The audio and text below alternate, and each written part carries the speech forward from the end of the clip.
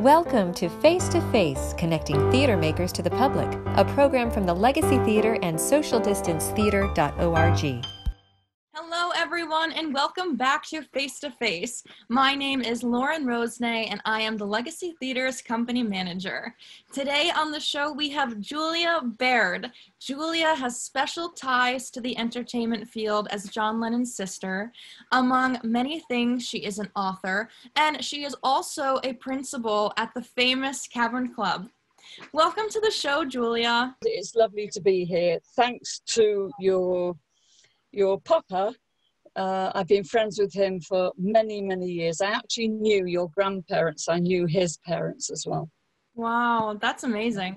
I love that we have that sort of connection. Yeah, we've known each other a long time. So you grew up and still work in Liverpool. So aside from the world associating Liverpool with the Beatles and its other history, I understand that it is also rich in theater. So can you share a little bit about the theater scene in Liverpool with us? Yes. I always say to people, if you come to Liverpool, please don't just come to the Cavern. Just don't. Liverpool, the Beatles grew out of the very soil from Liverpool. But really and truly, don't just think, come to Liverpool, do the Magical Mystery Tour, go to the Beatles story, go to the Cavern, and then go to London. I mean, this is what happens. And I go, no, no, no, no. You need 5 days, really, if you're going to do it. Because we have 2 cathedrals. We have the largest Gothic cathedral in Europe, and we have what we lovingly call the Wigwam, big Catholic cathedral. We have one of the oldest, if not the oldest, Jewish synagogue in Europe. And everybody gets taken to see these fabulous buildings. And then the theatre. Well, you know what repertory theatre is, obviously. Mm-hmm. Big stars did repertory theatre in Liverpool before they went anywhere. That's John Gielgud, Laurence Olivier. They all repped in Liverpool. And when we were at school, we used to go as a class every Saturday. We'd all go and sit in the gods and watch anything. We'd end up brushing the stage. We would do anything just to be in there. Just to be in that space is fabulous. So we've got the Everyman, we've got the Royal Court, and we've got the Playhouse. We've got the Epstein Theatre, or Epstein Theatre, I think we said. We grew up, it was Epstein, and it's changed, and I keep having to remember to say Epstein. We've got the Unity Theatre. We've got theatres all over the place. You can see a Shakespeare play or a comedy, or you could, before this lockdown, any night of the week. Absolutely wonderful. And they've all got a decent bar, they've all got a decent cafe attached to it. The Everyman, in fact, has been rebuilt, so people book to go for a meal in there. People in Liverpool love the theatre, believe me. And so I understand that you're also a very big Shakespeare fan. Yeah, have you read it? I have. And is it true that you were in the audience to see the great Sir Laurence Olivier? Yeah. Unfortunately, not in the... I have seen him in a play, but not that one. That was Hamlet. We did Hamlet for A-level. That's our 18-year-old exam. My friend and I just fell in love with the whole play. And there's a David Lewis Theatre, that's another one, a David Lewis Theatre. And we went to the David Lewis Theatre as a class. They took us everywhere to see Hamlet with him. And he's devastatingly handsome when he was young, so that was wonderful. But as an actor, I mean, really, there's little to touch him even now. There's little to touch Laurence Olivier. And Ray and I, this girl and I, we saw it every night for about 3 weeks. And I could at that time quote, if you'd said to me, fire upon it foe, I would have said act 3, scene 1, bottom of the page on the left-hand side. And when it came to the A-level exam, And I chose, obviously, Hamlet. I just practically wrote the play out. I love it. And I went, well, I don't do horror stories. My partner Roger is here. He reads horrible books. I would burn them. I would burn them. I don't read them. And he doesn't tell me about them because he knows I don't want my mind upset with these things. I won't watch a horror film. I won't watch a ghostly film. So Shakespeare, there's nothing as scary, horrific, foul and vile, and people getting their eyes poked out with swords and gouged out, and stabbings and murders and digging up bodies. Shakespeare fits into that horror really well. And then I put a little bit about the history of how, each play had come to be. So I did 4, did Macbeth, Hamlet, King Lear, that I can't stand, and I'd said, and what was the other one? Othello. I mean, Othello. How awful a play do you want? And I did put in things, you think Transylvania is bad. Someone with a nightcap and a candle has nothing on the horrors in Shakespeare. Right. And so as a theater lover, do you have any personal experience in theater? Or do you find yourself more of someone who just really goes and appreciates it? Well, do you know what? Yes, I go, my partner and I go to everything. It's one of the biggest things I'm looking forward to through this lockdown is to go. It's one of my favorite nights out. And you know, I don't really care what's on. I just want to see live theatre. It's like seeing live music. Nothing can replace live. I'd rather see a bad live band than listen to a good one on a CD. Yeah. So when I did English A levels, as I was saying, and we did Midsummer Night's Dream as a play, not to study and write about. We did it as a play. Every year we did a play. And there were 13 of us in that group, and we were all told, you will audition. And I said, oh, no, it's not for me, not for me. No, you will, you're all auditioning. So I went and did this audition, reading, which is just reading something. And the next thing is, my friends are coming saying, you're Titania, I couldn't believe it. I went to try to get out of it. I said, I can't do it. I just can't do it. And she said, of course you can, and walked off. And so I did Titania, and it was one of the worst experiences of my entire life. And I had the whole family sitting on the first 3 rows, looking and waving, and they brought the children. Just to make some more connections that we have, I've actually been in a Midsummer Night's Dream twice. Have you? What were you? Both as Titania. Oh, right. So, right. Yes. Yeah. Yes. It's a beautiful part. It really is. But it's just really and truly. And I end up doing public speaking. I'm dragging something out of me that isn't really there. And what I did at the same time, have you heard of the Duke of Edinburgh Award? I have. Yeah, well, I did silver. I didn't get around to doing gold. I'd left school by then. But I did the silver. And I did mountain climbing. We went climbing in Snowdonia, which is our largest mountain range, which I loved. I absolutely loved, and camping and walking. And I loved it. And I did makeup and hairstyles with the Leichner 5 and the Leichner 9, and and then the company came, the D'Oyly Carte Opera Company came to Liverpool through the Empire and did all of the plays. Wow. Yeah. So I volunteered to do the makeup and hairstyles, and I've never had such a good time in all my life because I was backstage, Lauren. Mm-hmm. Being in the theatre, I don't want to be on the stage.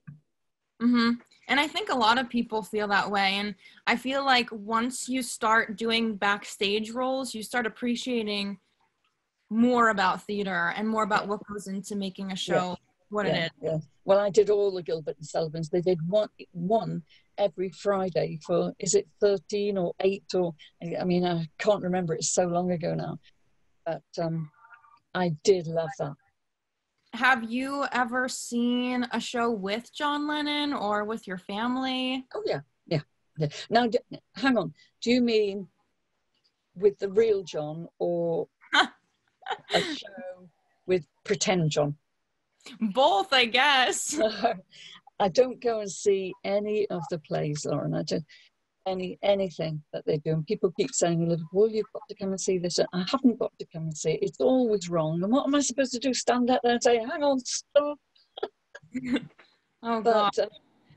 John on stage, yes, I've seen many, many, many times. Yeah. Wow. And then did you ever attend theater shows with John? Yeah. Yeah. Yeah. We grew up doing these things, from children's pantomimes to school play. As I said, school play. Everybody went to everything. The whole family gathered together and went to everything. Oh, that is so amazing. What Yeah. wonderful memories to have. And so I actually have one of your books here that you wrote. Oh, now that is a really unusual one. Yes. And it is called In His Own Youth, in My Own Words. Yeah. So was this your first book you wrote, or? Yes, it was. That was 5 years after John had died in 1985. There's a very well-respected program here. I was trying to think of an American equivalent called Panorama. It's the BBC. It's a bit like your CNN sort of stuff. Mm-hmm. And it's was very well respected, of course. All this dwindled away now, hasn't it? But at that time, the Panorama still deals with serious issues, but I think it's dumbed. Everybody thinks it's dumbed down now. At that point, it was quite serious stuff. And because John had died 5 years previously, Panorama did a special on John's life. And my had a young child, 1985. He was 6 because he was born in 1979. So we packed him off to bed, David, and your dad knows him well. And the older children wanted to watch it, and I didn't. But I thought, they said, Mummy, everyone in school will have seen it the next day. And they're in high school, aren't they? And I thought, you're right. I can't say you can't see this, because they'll be the only children in the school that haven't seen it. So we watched it. And I cried from beginning to end. It was so wrong, Lauren. The story was so wrong. Julian wasn't even mentioned. It went straight to Sean. Cynthia had long, dark hair with a headscarf on, like she was a market trader. A beautiful woman. Everything about it was tacky. And at the end, there was a little snippet of Yoko. I don't think she'd seen it. To be fair to her, I am almost sure she actually didn't see it, because this is an add-on from New York. She's sitting with her arm around Sean, who's 5. They said, what did you think of it? And she said, oh, it was like wonderful. And I really cannot think she's seen it. I think she's probably just said that. I hope so. Because she then said, it's a wonderful way for Sean to get to know about his father's family. And no. Nothing could be further from the truth. So that was the first. I have a friend who lives not far from here, and she had a printing press in her house, because we're all mad. She had an old printing press. And I said, she's Juliet, I'm Julianne, with the 2 Jews. I said, do you think that would print? She said, why? And I said, well, did you see the Panorama program? Because in those days you couldn't watch again. You missed it. If you hadn't seen it, you missed it. But actually I did, and I didn't want to mention it to you. She said, it was appalling, absolutely appalling. I've known her since she was 18. So I said, I want to write something. She said, I'll make it work. And so she got somebody from a printer's, of course we don't have these people anymore, do we? Because everything's tap, tap, tap. Mm-hmm. Come, and that's it. So I hand wrote it, and we collated it ourselves. We did everything ourselves. Kind of show the writing. Yeah, that's right. Yeah. Yeah. So that was the very, very first. And I took it to Liverpool, met your dad. That was 1986. I met him. Wow. And so your other book, which is Imagine This, Growing Up with My Brother John Lennon. So what inspired you to write about that, and what was the process like for you? Well, you can see that one is only little. I was working. I was teaching in a high school at the time. I had 3 children. The 6-year-old was easy peasy, of course, but the others had homework I was helping with. I had marking. Life was just, family, full hit family. So I rushed that out very quickly. Right. But when I came to write the book, my aunt, you'll see there were 5 sisters, and my middle aunt, Nanny, was the family chronological. She never forgot a birthday, ever. And she knew everything. And I kept asking her to tell me the story, and she wouldn't. And when she was dying, I was looking after her the last couple of years. And she started to talk to me. She never got dementia. She was 83 then. She died when she was 86. And I said, Nanny, do you realise you're telling me the story that you wouldn't tell me? And she said, of course I realise. She said, you're the only one that's ever asked. Now just listen to me. And she told me again and again. She told me a lot more than is in the book. And it changed everything. What she told me, she was like she unlocked the chest, if you like. And even John wouldn't have known these things. So while writing this book, is it true that you also sat down with Paul McCartney? And what was Paul's part in this book? Well, I just, I phoned his office and said I was writing a book, and I talked to him, and he said yes straight away.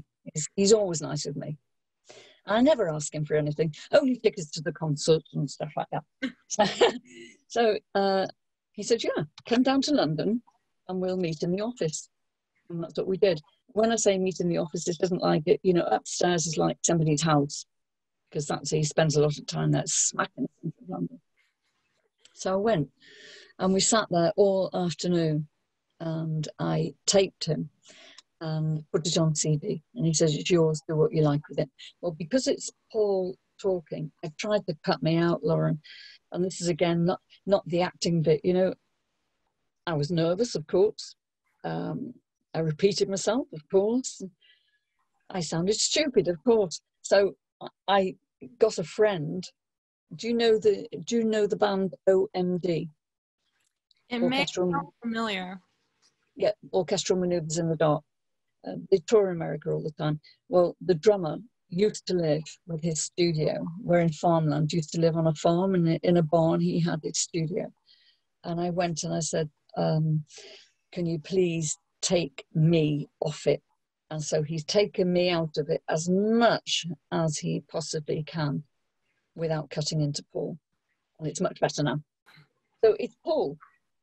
I was just asking him all these questions. And then at the end, if you ever listen to it, you'll hear that I'm getting garbled and faster because it was time to go. I'd had him there. People were coming in all the time saying, oh, Paul, but he was saying, no. And in the end, I thought, I've got to wrap this up. It would have been rude to keep him there any longer. So I raced through the last questions, absolutely raced through them. But he's talking about the Beatles, about his mother, about our mother, about his relationship with John. It was a good thing to have done. And then so now, having written this book to kind of let everyone know what really happened and to kind of stomp on all the rumors and the false stories. Yeah. Do you feel like the movie that was adapted from this book? Horrible. Yeah. So were you involved in that at all? No, it was meant to be based on the book, Lauren, and what a travesty. But, who is it? who wrote Jack Higgins. I think he wrote The Eagle, and he's a huge writer about war stories. And they've made films. The Eagle has landed. They've made films of all his books. And he said, I take the money and run.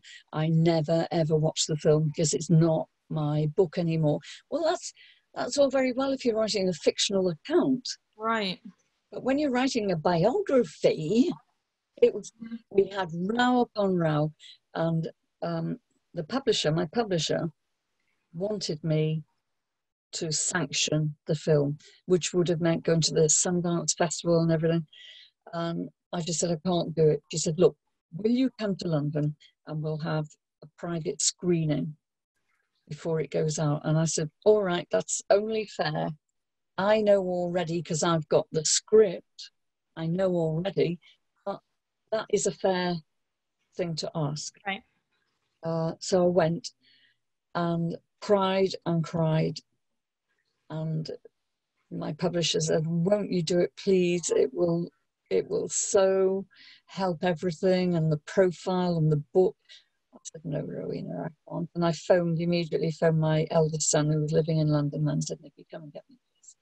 And left. And we ended up rowing with the scriptwriter. The scriptwriter was from Manchester, so he doesn't understand Liverpool. He was in his 30s. What does he know?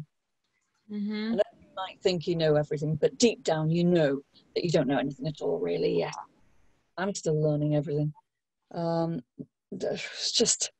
was a travesty, Lauren, an absolute travesty. And they did actually attach my name to it, because people, with the internet, people were telling me it was being presented as based on my book. I think it was maybe even in America, it's actually said based on a book by, but I have not got endless pockets. Neither do I have an endless life to go suing them. I just sort of cut myself off. If anybody, I don't go around talking about it, but if you ask me, I will tell you. So then do you hope that one day that book could be adapted into a film that's accurate? That would be fun. That would be wonderful. Are you going to do it? Maybe. I'd be up for it. Okay. And then, so just on a lighter note, I understand that you also work with the Cavern Club. Yeah. So for people who may not know, can you just talk about what the Cavern Club is and what your role is there? Right. Well, I'm a director. And there's 4 of us that actually own it. I'm the minor shareholder. I own 1/8 of the whole business, which is great fun. Right. The irony of being a part owner of the very club where Don said he's never been so happy as when he was on the Cavern stage. Mm-hmm. There we are. That's. I do think of that when I'm in there. Have you been? Have you? I have never been, and I think my family was supposed to be going this summer, and then Oh my goodness! Now look what happened. Well, we keep going to take you to the zoo. I know, and we're looking forward to it. But it's the largest zoo in Europe. I know. So when you come, if any of the children can, every year Charles says, "Oh, they're not with me. They're not with me." So I'm not taking you to the zoo. So, yeah, the Cavern. It's a fabulous club. It's got the live lounge at the back, which is where Paul has been on stage a few times. It's got the Cavern that you all know with the arches in the front. It's got a bar. It's fairly grotty, but in the nicest way. The electrics are all 1,000,000%. The air conditioning, everything. But it's got to keep its atmosphere, its ambience. It used to be a jazz club. There's a club in Paris that 2 young lads were hitching around, and it's a rite of passage. Everybody hitches off and goes to Paris. I mean, that's what you do. John did it, Paul did it, they all did it, I did it.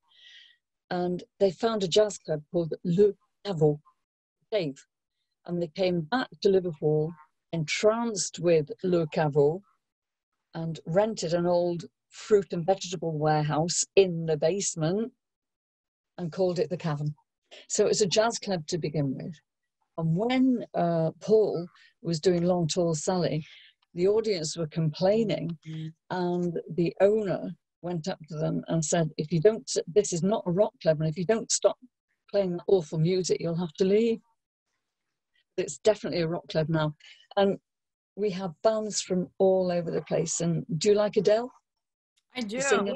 Yeah. Well, she launched her CD 21 in the Cavern by her own request. That's amazing. Yeah. It really is iconic. You've got to come. I can't believe that you haven't been yet. It's a big trip, I know. It's a big trip. And so talking about the strawberry field, so we all know and love the song by the Beatles. And can you just talk about the real strawberry field and what your involvement is with that? Yeah, I'm an honorary president of that. And I stress honorary because it's mainly for promotion. Strawberry field. Liverpool was a very wealthy shipping port, and shipping magnates, when they made their money, they removed themselves from the city centre with all the big, beautiful Georgian houses. This is in the mid-19th century, and built themselves Gothic tiles houses. And the two houses there, ship owners, one, William Gladstone, one of our greatest prime ministers, he was born in one of these houses, and a shipping magnate that's not famous particularly, owned Strawberry Field, and it was called Strawberry Field. Presumably because there were strawberries there, that's what we think. When he sold it in 1936, something like that, he sold it to the Salvation Army, and the Salvation Army opened a children's home, originally for girls and then mixed. And William Gladstone House had become a remand home or a naughty boys home. So you had the naughty boys right next door to the young girls, and then the girls and boys, not always orphans, but whose parents couldn't feed them, basically. Liverpool was a poverty-stricken city. In some areas, very wealthy, like many places in one area, and not so wealthy in another. And it became a children's home. And John used to go and sit there in a tree and watch them playing. Right? When the Beatles split up as a touring band, not finished, they were back in the studio. When they split up as a touring band, which was following the August Candlestick Park, San Francisco, total chaotic concert show, where presumably it is said that they only opened their mouths and didn't actually sing because the screaming was so much. They all decided that's enough. And I have heard it said, but I don't know, it's actually on the stage in the middle, in that stadium, they actually said, this is it, no more. And they all went off to do their own thing. They all needed a break before they got back in the studio. Paul started off with Wings and made Band on the Run. Right. Went touring and brought Linda into the band. Ringo became the voice of Thomas the Tank, hugely popular. George went into the sitar and more of a religious, aesthetic, mystic type of life. And John wanted to try his hand at acting. And so he goes to Almeria, southern Spain, to take part in How I Won the War. And while he was there, there's a lovely quote on Strawberry Field gallery wall saying, anyone who's done any acting knows there's a lot of hanging about. And he wrote Strawberry Field originally as a poem without even the word Strawberry Field in it. And he was looking back to his childhood, and he had seen Strawberry Field as a place of sanctuary. It was tarted up, if you like. It was dressed by Paul and George Martin back in the Abbey Road studios in time for Sergeant. In fact, it was released. The record company was desperate for a single to come out, and it was the double A side, wasn't it, with Strawberry Field on one side and Penny Lane on the other. So the two places within 2 miles of each other, strangely. And one was John's song, and the other one was Paul's song. So that was the double A side. I think it was the only double A side they did. I'll be shot down for that with people saying, no, they've done this. Anyway, so the song came out a lot more elaborate than John had intended, with the full orchestra, with George Martin, and Paul had moved in and tweaked it and stuff. But it started out as John thinking back about his childhood, and he called it himself My Only Psychoanalytic Poem. Now, as a bring to mind the sanctuary bit, the Salvation Army, I'm not a Salvationist, but it's a wonderful organisation in what it's doing here. It has opened a Steps to Work programme, and that is literally steps towards work for youngsters, young people between, I think, 18 and 25 with mild to moderate learning disabilities. Mm-hmm. You may have a mix of Down syndrome, or Asperger's, of learning difficulties, of maybe cerebral palsy, different disabilities. And we're all dragged through the school system kicking and screaming. And for these youngsters with disabilities, it's often not the best experience of their lives. And there's not a lot for of them when they leave. So it's a training program. But the most important thing I do think that the Salvation Army and their coaches, their staff coaches, do for them is give them a sense of self, sense of value, and a sense of work. I haven't had much of it before, I can tell you. Yeah. One boy wanted to be a chef, cooking for Liverpool football team. Wow. So the Salvation Army has a team of people out networking all the time. And unfortunately, Lauren, it's only in Liverpool. Whenever I give a talk to promote it, I'm saying, I want to see this in America, in every other city. It's needed everywhere. The groups are kept quite small and intimate so that each child, each student can have individual attention by the class coaches, who are lovely, lovely people. And there are about 8 to 10, almost 50 students, I keep calling them children, almost 50 students have gone through already. And they're nearly all in work. Now, I'm not talking full-time, Lauren. I'm not talking a mortgage, 2.4 children, not talking about anything that one might consider as the way to go, because it isn't the way to go for everybody.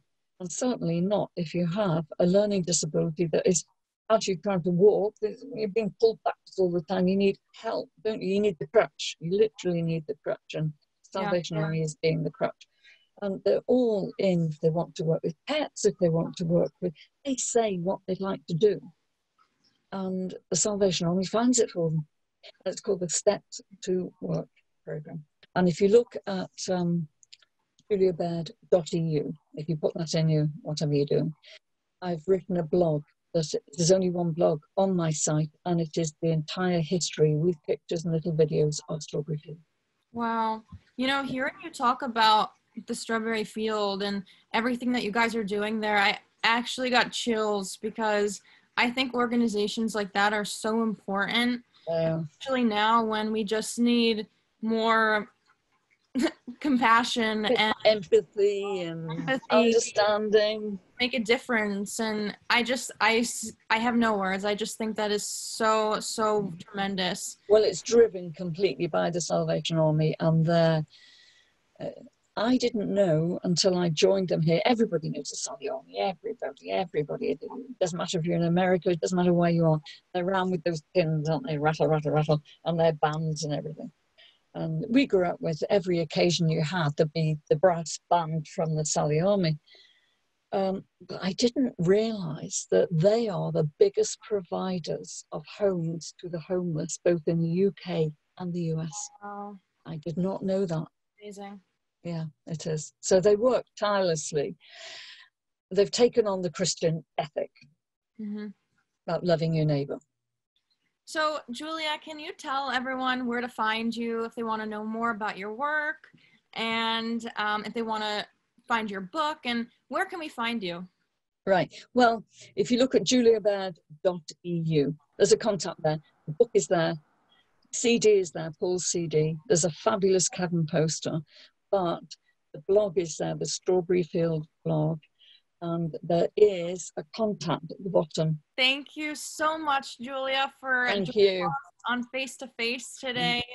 I am just so honored to have been able to sit down and talk to you about your wonderful, wonderful experience and your love of theater, and just thank you. And I look forward to meeting you in person someday when I'm able to come up to England. In the Elephant House, in the zoo. All right, thank you so much. That's lovely. Give my best to your dad, and thank you very much. And I wish you success with whatever you're going to do with this. Thank you so much. Thank you for joining us on Face to Face. We would like to thank our sponsors, Oak Tree Development and the Community Foundation for Greater New Haven, and Brad Ross for the themed music. You can follow us on legacytheaterct.org.